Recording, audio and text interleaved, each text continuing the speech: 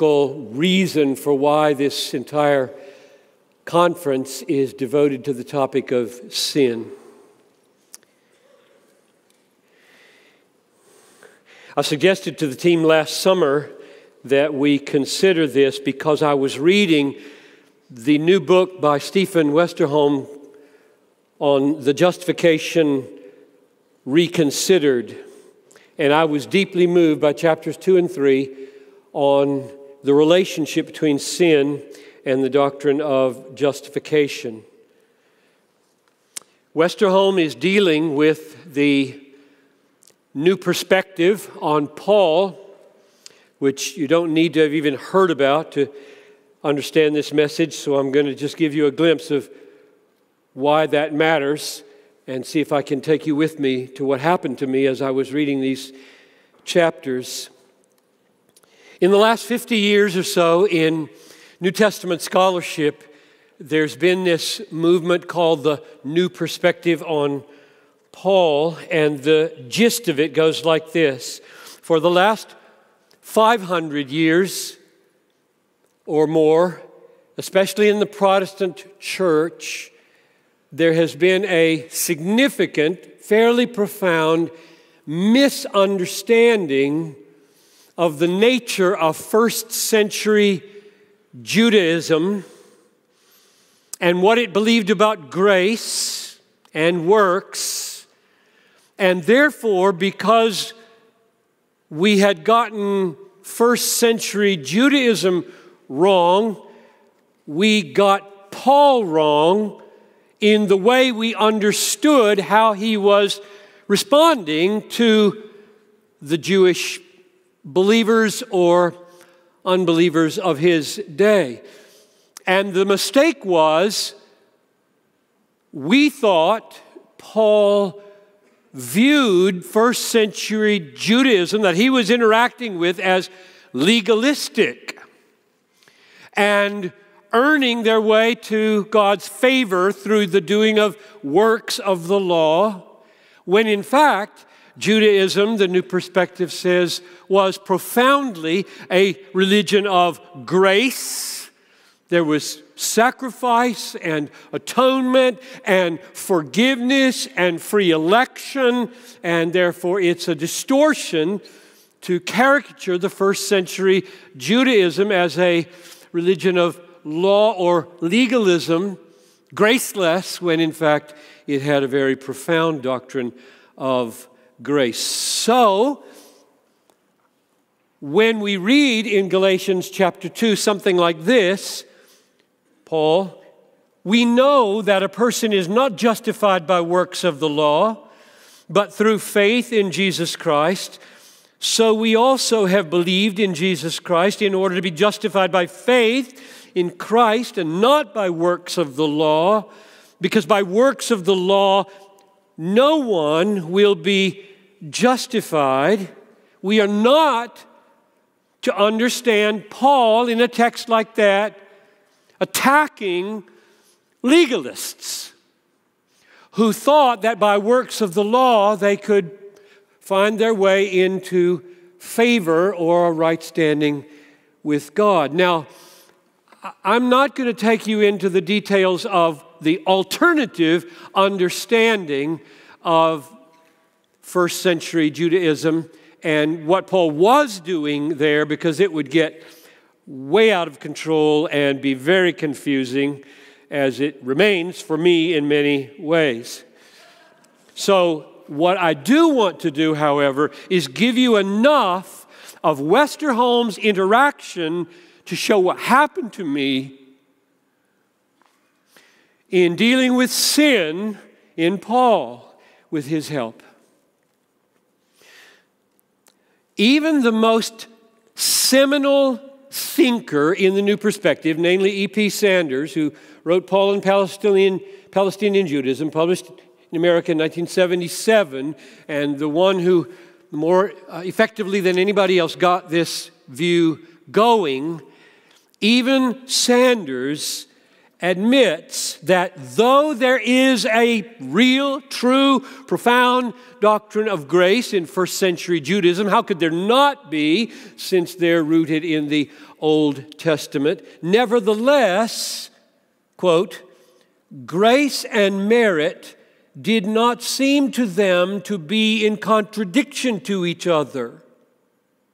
Grace and works were not considered alternative roads to salvation, unquote. That's a quote from Westerholm's analysis of Sanders' understanding. So, for Paul, reliance on grace for a right standing with God seemed to rule out reliance on all works. Nevertheless, for first century Judaism, even for E.P. Sanders, it didn't.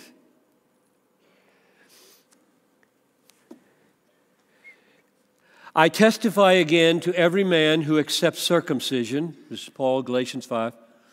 I testify again to every man who accepts circumcision that he is obligated to keep the whole law.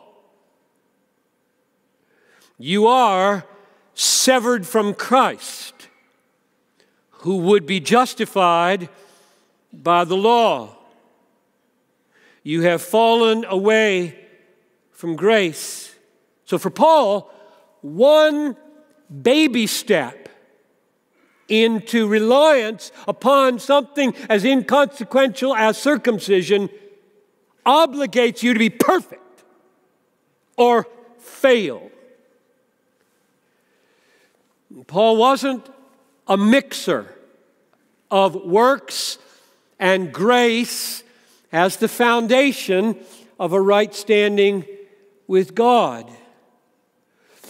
But the founder of the New Perspective, E.P. Sanders, shows that though Judaism had a doctrine of grace, it did not give it the same role and the same prominence that that doctrine had for Paul. Why not? Why did Paul elevate grace to such a point where there could be not the slightest mixture with any works as the foundation for our standing with God? Why did he do that? And the answer is that Paul had a much more radical view of sin than did mainstream Judaism in his day. The reason that Paul did not think any good works could make the slightest contribution to the foundation of our acceptance with God is that among unregenerate, unjustified people, there aren't any. None.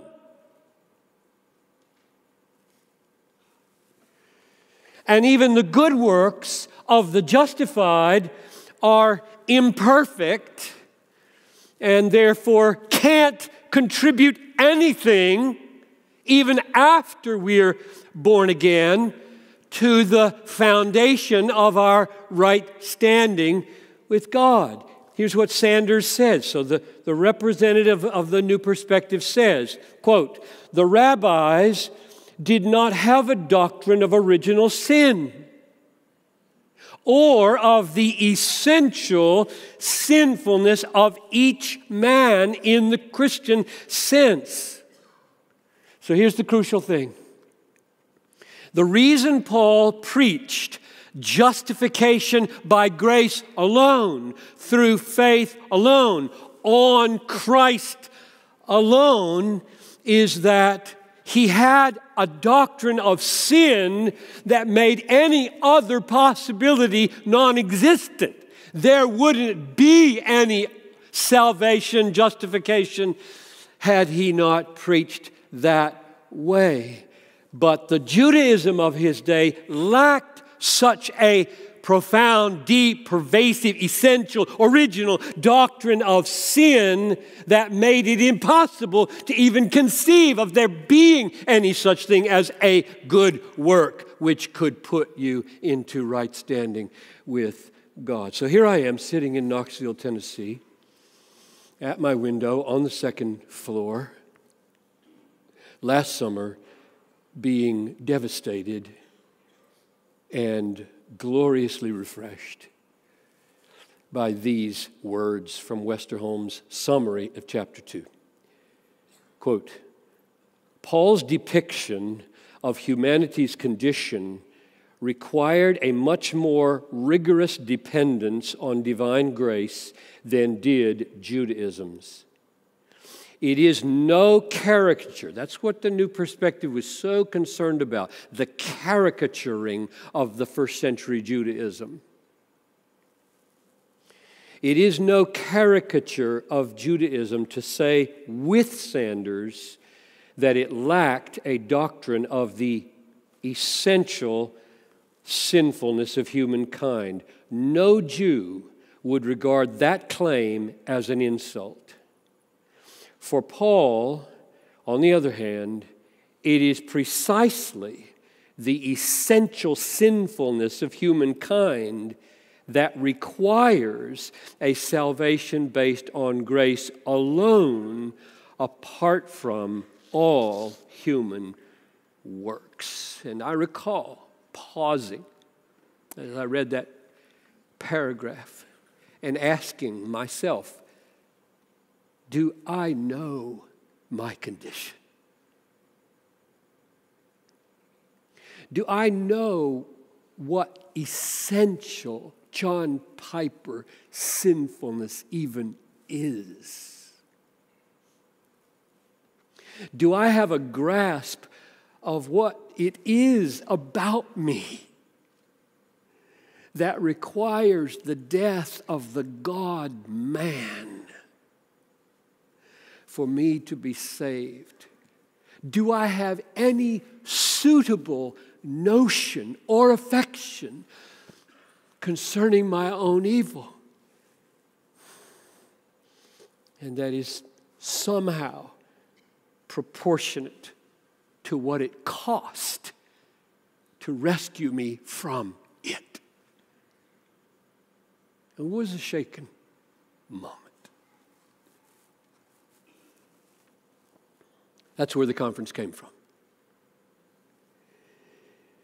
And just to complete the illustration, therefore, the old perspective on Paul, clarified, heralded in the Reformation, is not fundamentally mistaken.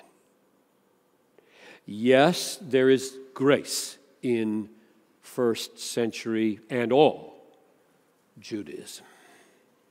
Yes, there is atonement, repentance, forgiveness. But no, this does not rule out for them the mingling of good works and grace as the basis of our standing, our right standing with God. One thing rules that out. Namely, we are so sinful, there is no such thing as a good work.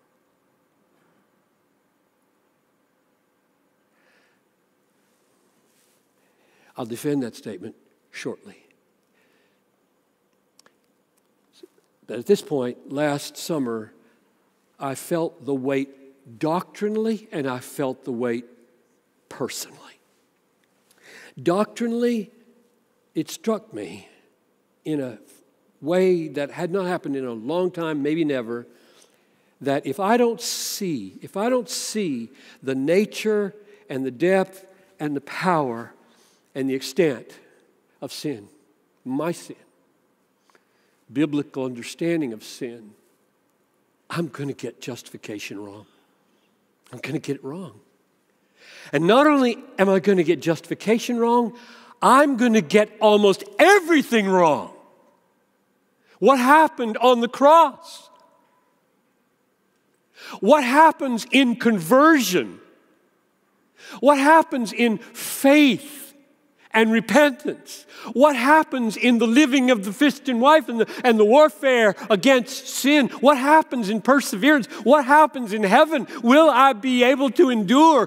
What happens everywhere is affected by, do I even know me? Do I know this disease? And then personally, as well as doctrinally, it was very, very powerful. Every one of us who've been believers, like me, do the math quick here, 53 years. No, 63 years. I believe that I put my faith in Christ at age 6. 63 years I've been a Christian. Sin is horrible at age 69. The bent towards selfishness. The bent towards pride. The bent towards indolence. The bent towards lust. I don't need you to show me your sinfulness to know what I'm dealing with. All I need is a mirror or a conscience. So, watching him show why justification by grace alone is the only way there will be any justification was a terrible indictment to me and a wonderful liberation. And I'm praying the same thing for you. My aim, that's all introduction as to why we're here doing what we're doing. My aim in this message is to define sin. The title is a little misleading. I forget what I put. Origin, nature, power, something. It's just nature. Okay. What is it? That's all I have time to do. I thought I would do more, but no. What is sin? What is the essence and the root? Let's go straight to the root. I want to know what sin at the bottom, root, under the tree of sinning is. I want that. I want to know what that is. So that's where we're going. Humans are so sinful, apart from the grace of God in Christ, that we cannot do any good works at all. I will come back shortly to argue for that biblically, because it sounds outrageous as it stands. It's a pressing question. Do you believe that? No, you don't. And you do. Don't you believe that an unbeliever can build a hospital? An unbeliever can keep the speed limit. An unbeliever can negotiate national peace. An unbeliever can fight Ebola, even risk his life. An unbeliever can feed the poor. An unbeliever can pay a fair wage. Is that good? It's good. So what in the world do I mean, or Westerholm? You are not capable of any good. We know that not just you use the vocabulary of good that way, and the world does, the Bible does. Romans 13:3. Rulers are not a terror to good conduct. So there's something out there called good conduct, but too bad. Would you have no fear of them? Do what is good, and you will receive their approval. You and the Bible call keeping the speed limit good.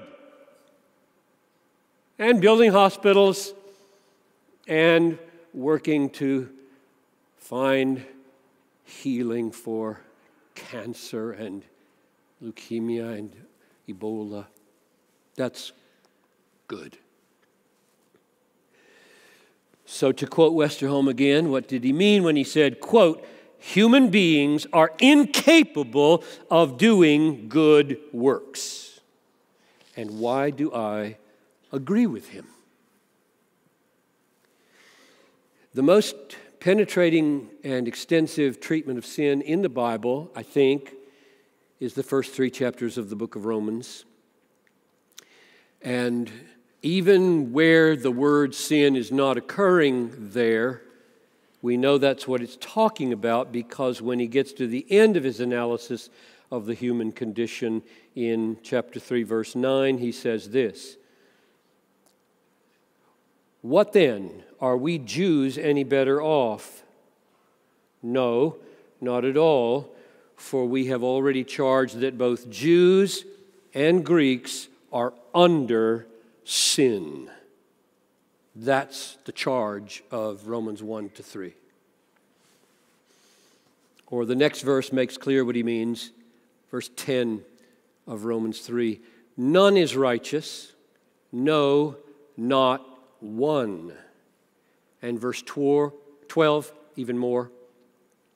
No one does good, not even one. That's the conclusion of the analysis of Paul in Romans 1, 2, and 3. So if you have a Bible or a phone, open it to Romans 1, because the rest of this message is rooted here. What I want to know is, what is the essence of sin in Romans 1 to 3? What's at the bottom of all sinning? What makes all sinful actions sinful? What's wrong with me at my core that gives rise to so many different kinds of evil? And you might say, why do you even think that way? Why do you even pose such a question? Why don't you just assume what we do is sin? Why do you insist on even shaping the discussion that way? That there's doing and then there's roots. There's nature, there's depravity. What do you Reformed people talk about depravity? Why don't we just talk about the things you do to hurt people or dishonor God are wrong? That's sin. Why do you go down here? And the answer is because Paul does. And he doesn't just do it incidentally, he does it rigorously and intensely and repeatedly in chapter 1. Way more than I thought he did as I was getting ready for this.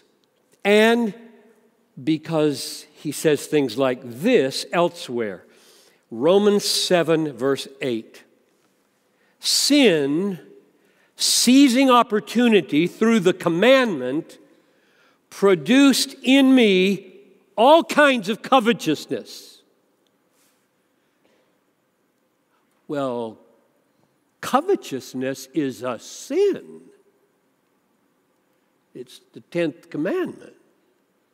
Thou shalt not covet. If your heart is a coveting heart, you are sinning. But what he says is, sin, taking opportunity in the commandment, produced covetousness. So sin produces sin. Right? And I want to know, sin number 1, who are you? What are you? I know this one well. I know the fruit. I know the tree. I want to know you, Mr. Sin producing sin. That's what I'm after, because Paul really, really cares about that. And evidently then he thinks it's very, very important that we go beneath our sinning to our sin. What's the bottom of all my evils and yours? So let's start at verse 18, chapter 1, and notice a sequence of relationships that are remarkable, repetitive and remarkable. Verse 18, the wrath of God is revealed from heaven against all ungodliness and unrighteousness of men, who by their unrighteousness suppress the truth. So here, mankind in general is described as ungodly and unrighteous. 1 John 5:17 says, all unrighteousness is sin. Adikia is hamartia. So we know what we're dealing with here. To all unrighteousness and ungodliness of men who, what's the first thing they do? They suppress the truth. Our ungodliness and unrighteousness inclines us to suppress truth.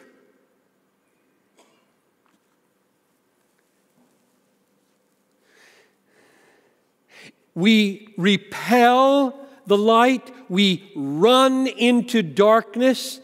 Jesus said in John 3 that we are guilty sinners, not because we're victims of darkness, but lovers of darkness.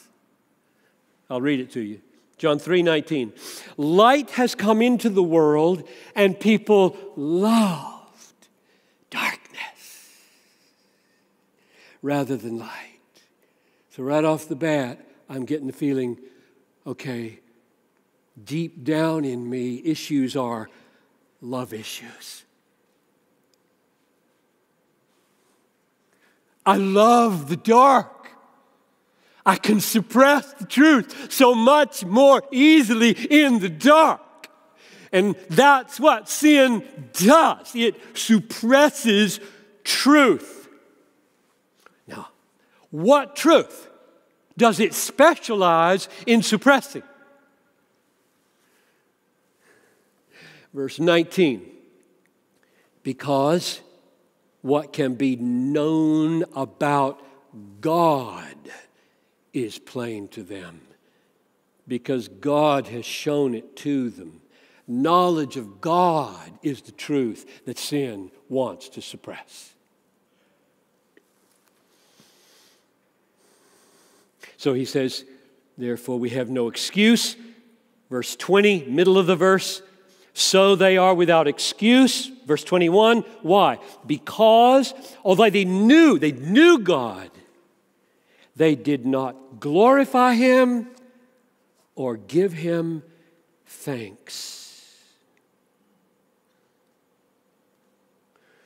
So the root of why we suppress the truth is that we don't want to glorify or thank God. And the truth is always testifying to His glory and His beneficence, and so it has to be squished down, put out of our mind, lest we feel guilty about not glorifying and thanking Him. We don't want to do it because we're sinners, and sin doesn't thank God. Sin doesn't glorify God. Sin loves darkness, which conceals the glory of God and the beneficence of God. Sin is not just a hater of the light and of the knowledge of God, desiring to suppress it. Sin is a lover. When the hated truth is suppressed, the loved lie is embraced. Verse 22. Claiming to be wise, they, that is, those who suppress the truth, have darkened hearts. Claiming to be wise, they have become fools And they exchanged the glory of the immortal God for images. They don't just bury truth, they embrace alternative lovers. There's no vacuum in the human heart, ever. When the real God is rejected, images are embraced. They exchanged the glory of God for images. Sin hates the true God, and sin loves God substituting images. And we, more than any culture in the history of the world, live in an age of images. We spend almost all our leisure time looking at images. It's quite irrelevant, I think, that for Paul those images were stone or wood along the side of an Athenian road, and ours are on our phone or television or computer. It's irrelevant, totally irrelevant. The issue is substitution.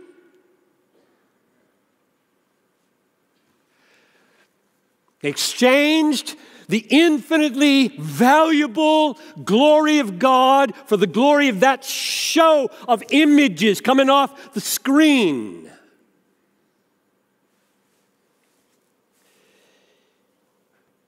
Now watch how Paul describes the relationship between this exchange of glory, this replacement of the true God, the suppression of the truth, with the outpouring of sinning. So you've got suppression of the truth about the glory of God and the beneficence of God, so that we don't have to glorify Him, we don't have to thank Him. And then the exchange, like, here's the glory of God. No, thank you. Image, please. I love this. Oh, I love this image. Glory of God. Don't want it. Now, what's the relationship between that and sinning? Verse 24. Therefore, wherefore? Namely, because of verse 23, because of the exchange. Therefore, God gave them up in the lusts or the desires of their hearts to impurity and to the dishonoring of their bodies among themselves. So, because of the exchange of the glory of God for images, God goes hands off. And godlessness and unrighteousness of the human heart goes unrestrained into sinning. And lest we miss the connection between 23 and 24, here it comes again now in verses 24 and 25. Verse 24, the desires of their hearts run to impurity, to the dishonoring of their bodies. Verse 25, because, so why does all that dishonoring of their bodies and why does all that impurity happen in the world? Because they exchanged the truth about God for a lie and worshiped and served the creature rather than the Creator. So the impurities of sinning have a root. Sinning is verse 24, the root is verse 25. They have exchanged the truth about God for a lie. Sin hates the truth about God. Sin suppresses it, sin exchanges it, and instead it loves, worships, and serves substitutes, images, creatures. Might be just the universe, if you're a good astronomer or a physicist. You just worship the magnificence of the thing made, galaxies, but with all your might, suppress the truth that it was made by one who holds you accountable to worship Him. Now we've seen it twice. Unless we missed those two, here it comes again. We've seen it in the connection between 23 and 24. We've seen it in the connection between 24 and 25. Here it is again between 25 and 26. How many times is he going to do it? I'll tell you, 4. This is number 3. Verse 26. For this reason, what reason?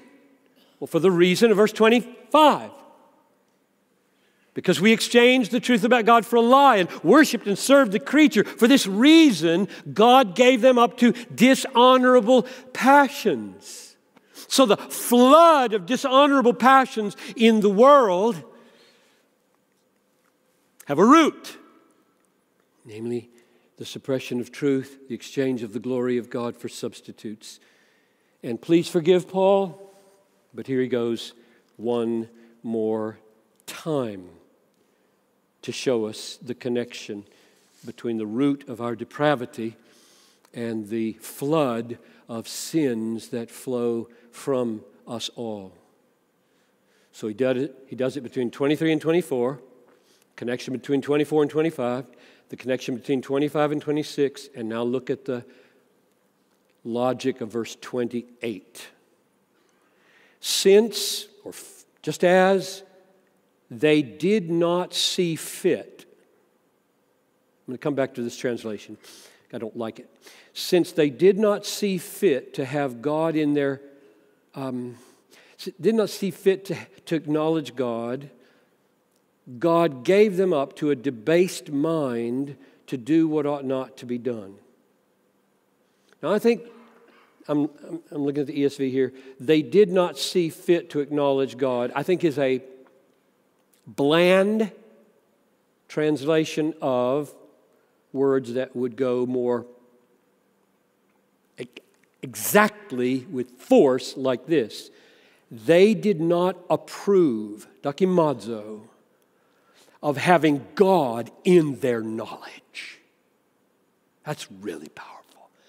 Not see fit to acknowledge God, just They considered the possibility that God should be an integral, dominant part of their knowledge, and they disapproved of it. That's sin. That's the essence of sin. I don't want you in my knowledge. No, I will not have you in my knowledge. And therefore, God gives them over to a debased mind to do what ought not to be done. So notice two phrases, two crucial terms in that last phrase. Debased mind and do what ought not to be done. God hands them over, it says, to a debased mind. Debased. What's the historic theological word for that? Depraved. It's a good translation. It's a good word. If you ever wondered, where does that word depraved for human beings come from? Verse 28. God gives us over to a depraved mind, a base mind, a corrupted mind, a ruined mind. He gives us over to it because we disapprove of having God in our knowledge. And the other phrase that you need to feel the force of is, do what ought not to be done. God gave them up to a depraved mind to do what ought not to be done. So this depravity, this debased mind does things. It does things. Like all day long, it does things. So there is action, doing, and there is fruit. There's the bottom. There's sin and there's sinning. And I'm arguing that we, at the bottom of our sinfulness, don't like the true and living God. We don't like Him. We suppress the truth that leads to Him. We exchange His glory for substitutes that we prefer, We disapprove of having him in our knowledge. We have a deep, unshakable, compelling preference for other things to God, everything to God. And that is the bottom. So when we get to the juncture of Paul's shift from indictment and analysis to how did God save sinners, it's not surprising at verse 23 of chapter 3, a verse almost everybody in this room knows by heart, Romans 3:23, not surprising the way he said it. For all have sinned and fall short of the glory of God. What does that mean? The word fall short, hystereo, means lack. So translated that way. All have sinned and lack the glory of God. Now, if you lack something, you come short of it. Or if you come short of it, you lack it.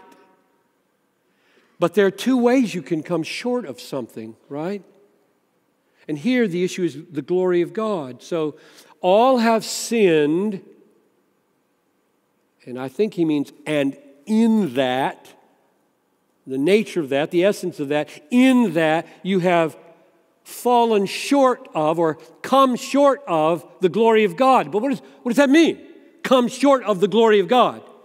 Does it mean I should reflect and be more glorious like God, and I'm coming short of my destiny to be in the image of God? Or does it mean I'm coming short of God as my treasure, God as my life, God as my all, God as my joy, my satisfaction? I'm coming short of having him as my treasure. Which of those is it? I've heard so many scholars over the years just opt for number one and go back and quote Genesis 1, created in the image of God. We're supposed to represent him, be his glory in the world. We're coming short of that destiny. I say, well, what about context? Does it matter that Paul has just devoted 3 chapters for this one? Of course, if you have God as your treasure, you will, according to Romans 8:17, be glorified with Jesus. And you're not there yet. It's not wrong. It's just not the point in these chapters. I mean, how many times does he have to say it? 4 times. That's how many times he has to say it. So I believe what he is saying here is Romans 1:18. We suppress the truth about God and so fall short of it. Verse 21, we don't glorify him or thank him, so we come short of glorifying him and thanking him. Verse 23, we exchange the glory of God for images, so we come short of embracing the glory of God, and instead we embrace images. Verse 25, we exchange the truth about God for a lie, and so we come short of embracing the truth, and we worship and we stand in awe and serve the things that he's made, and so we come short of worshiping God. In verse 28, we disapprove of having God in our knowledge, and so we come short of having God in our knowledge as the sun in our mental sky, holding all the planets in orbit. We're short of having God as our glory, God as our treasure, God as our all. That's the drift of the chapters. So my definition of sinning goes like this. Sinning is any feeling or thought or speech or action that comes from a heart that does not treasure God over all things. Sinning, sins, actions called sins, are any thought, feeling, speech, action that come like fruit or branch, shoot out of the root of the heart that prefers anything to God.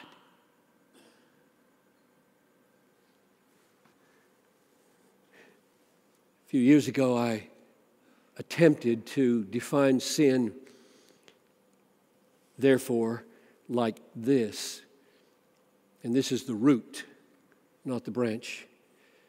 Sin is the glory of God not honored, the holiness of God not reverenced, the greatness of God not admired, the power of God not praised, the truth of God not sought, the wisdom of God not esteemed, the beauty of God not treasured, the goodness of God not savored, the faithfulness of God not trusted, the promises of God not believed, the commandments of God not obeyed, the justice of God not respected, the wrath of God not feared, the grace of God not cherished, the presence of God not prized, the person of God not loved.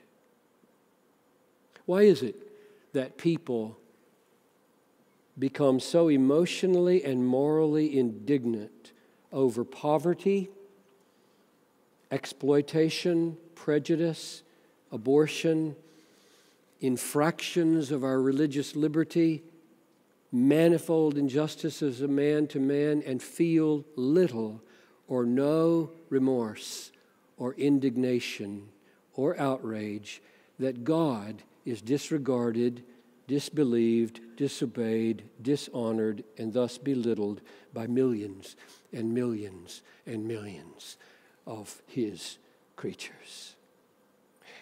And the answer to that question is sin. And that is the ultimate outrage in the universe, that we don't treasure God above everything. And once Paul has made that clear, that the root of sinning is the preference of the human heart for anything to God, he now, in the rest of these first 8 chapters, speaks of sin to show how pervasive and strong and deep, powerful it is in our lives. He speaks of it as reigning like a king in death, 5:21. He speaks of it as holding dominion like a lord, 6:14. He speaks of it as enslaving like a slave master, 6:6. He speaks of it as someone under whom we've been sold, 7:14. As a force that produces other sins, 7:8. As a power that seizes the law and kills with it, 7:11. As a hostile, occupying tenant in believers dwelling in us, 7:17 and 20. And as a law that takes us captive. This is a powerful thing. Very, very, very powerful.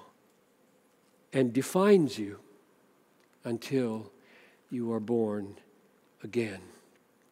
That which is born of the flesh is flesh. That which is born of the Spirit is spirit. John 3:6, Jesus said. And Paul adds, nothing good dwells in me, that is in my flesh.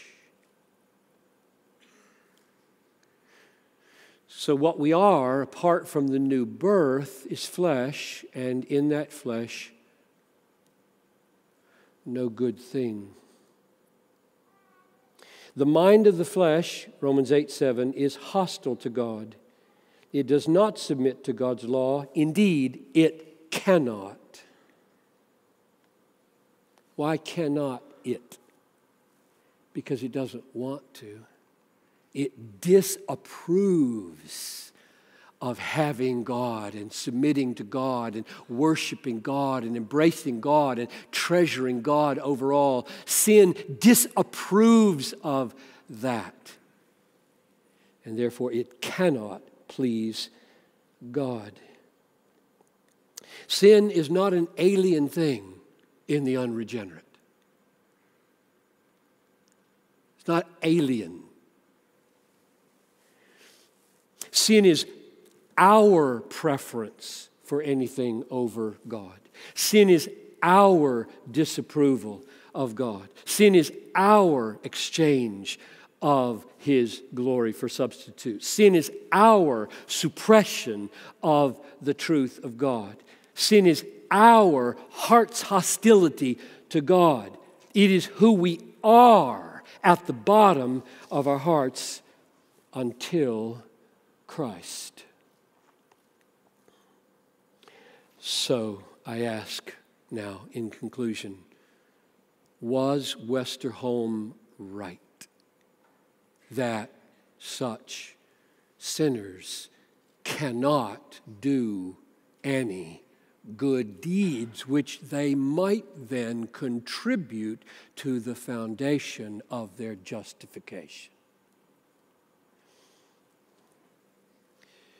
Build hospitals, keep the speed limit, negotiate peace, heal diseases, feed the poor, pay a fair wage. Rulers are not a terror to good conduct, but to bad. Would you have no fear of them? Do what is good, and you will receive His approval. Authorities know what's good. The citizenry knows what's good. You do good, you won't go to jail, won't get fined. Do bad, going to get swatted by the government. So what did Westerholm mean when he said human beings are incapable of doing good? Was he just wrong, and I wrong because I agree with him? No, I wouldn't agree with him if I thought he was wrong. No, because there's another angle. There's one angle from which you can look at the deeds of human beings, and there's another angle that you can look at them in the Bible. Both angles are in the Bible. And the other angle starts here at Romans 3:10. None is righteous, no, not one. No one does good, not even one. What does that mean? Well, Hebrews helps us a little bit. In chapter 11, verse 6, it says, without faith, it is impossible to please God.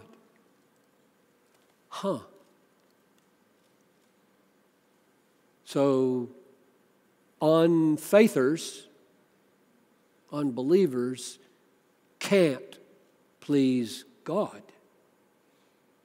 Period. And Paul says, Romans 14:23, whatever does not proceed from faith is sin. So all unbelievers do is sin.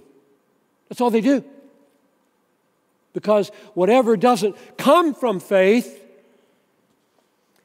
is sin and cannot please God.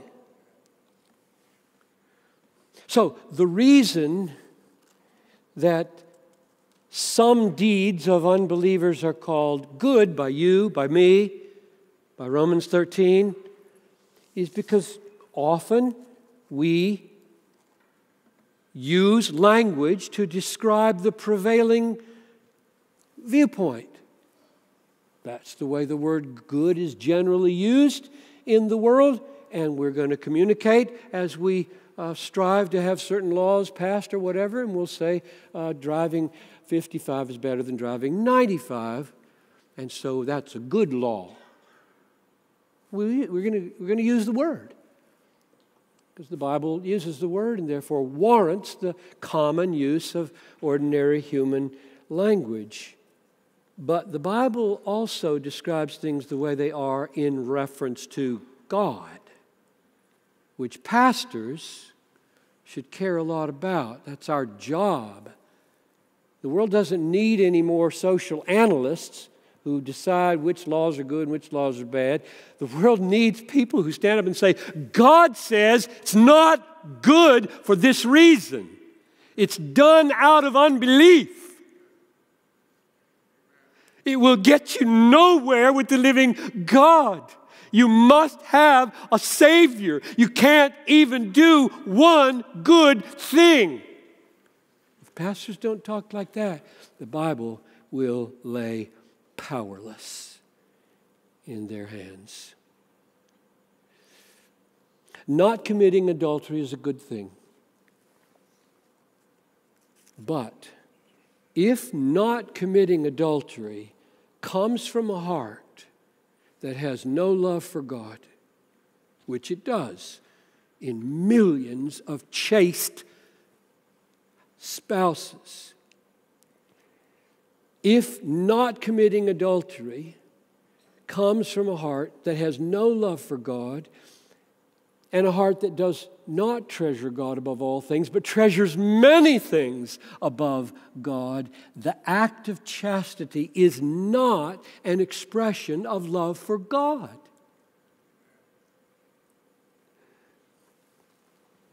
It's not a way of expressing His value. It's a dishonor to God. He is neglected, ignored, maybe despised, but more than likely just not in the mental horizon of the chaste spouse. And therefore, that behavior is the fruit of God-belittling unbelief. And therefore, Westerholm put it like this: where God is not honored, something basic is awry, spoiling even what would otherwise be good. Close quote. Now, for this to make any sense to your people or to you, we must cultivate in ourselves and in our people an absolutely radical God-centeredness.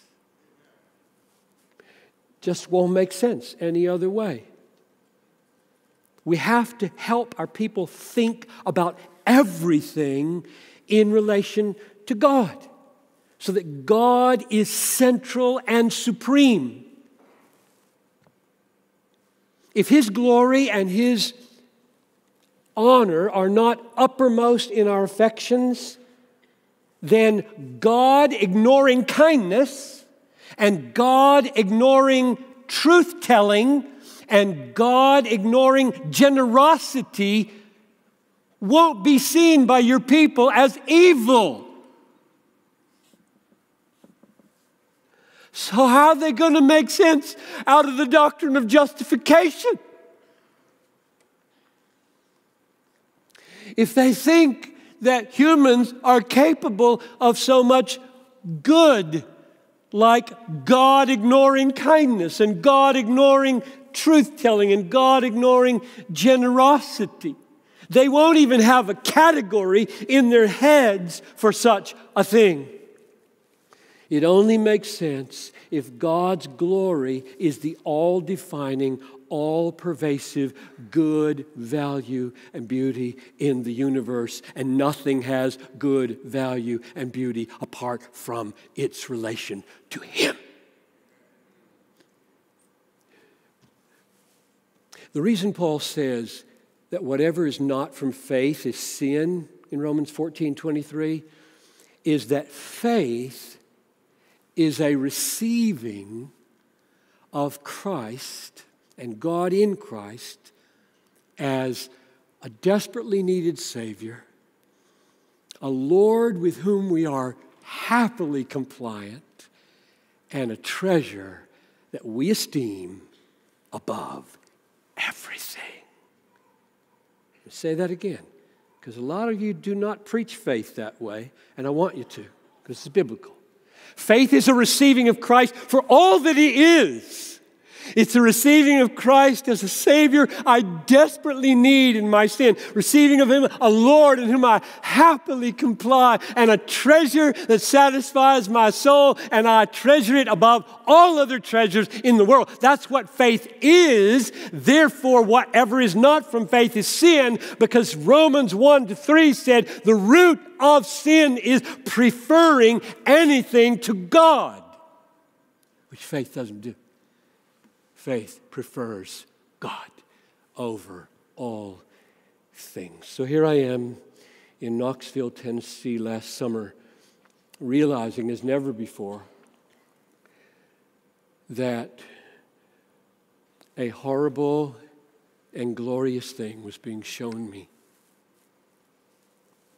The horrible and glorious truth that the reason my justification, my right standing with God, cannot be founded on 99.99% grace and Christ and 0.01% contribution of a good deed from unregenerate John Piper or regenerate John Piper is that there are no good deeds before regeneration. None. And after regeneration, they're all imperfect.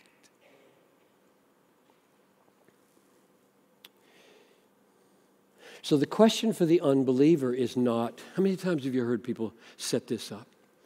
The question for the unbeliever is not, can I do enough good works to outweigh my bad works? No, the question is, can I do one good work? And the answer is no. Which is why justification, our right standing with God, has to be not 99.99% grace and Christ, but 100%. And that's the way He saved us.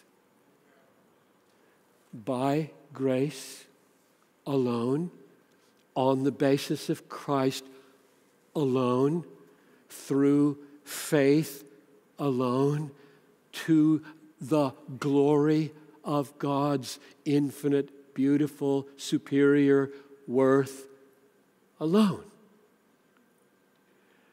And so I experienced, as perhaps never before, a devastation and liberation and sweetness that I have been praying for you for a long time.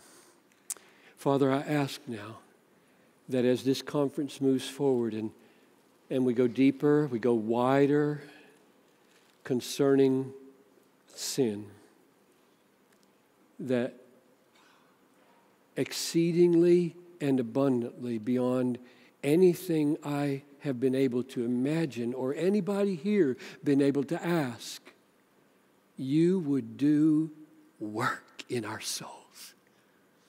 Paradoxical work. Work we never dreamed could be done. A happier, sweeter, more toe-tapping liberty that we've ever known because we have faced for the first time, perhaps, our utter desolation as a God suppressing, God disapproving, God exchanging rebel. Do that great work, I pray.